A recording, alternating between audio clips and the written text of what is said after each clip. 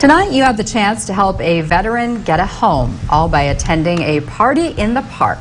17's Karen Hua joining us live from Strandler Park to show us how you can pitch in. Karen?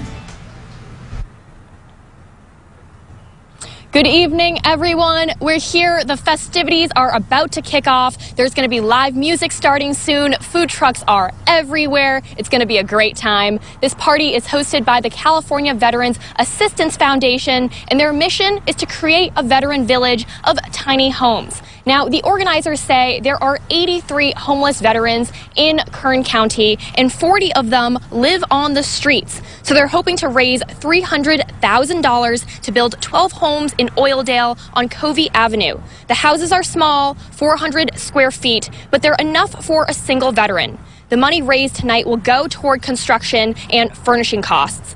Now I'm here with Deb Johnson. She's the president of the California Veterans Assistance Foundation. Deb, why is this such an important event to our community? Well, tomorrow we actually get to kick off our 20th annual Kern County Veterans Stand Down. So this is a really great opportunity to show the community what we are trying to do to help homeless veterans.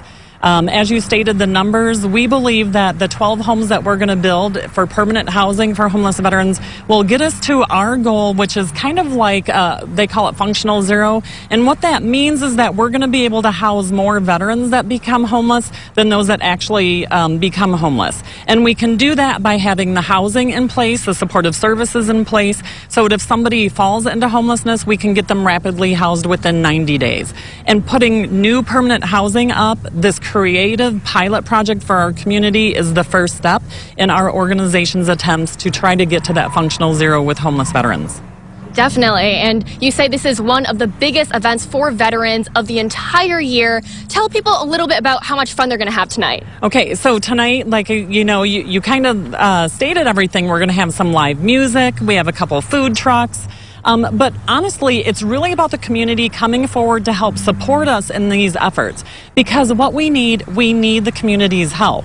And what we mean by that is obviously financial donations are always a benefit for us, but we need specialty skills, such as anybody who has carpentry skills, plumbing skills, electrical skills, roofing, concrete. If they want to step in and help us with this project, that will help us keep construction low. So that way we're able to charge lower rates for the veterans that are put into these permanent housing units.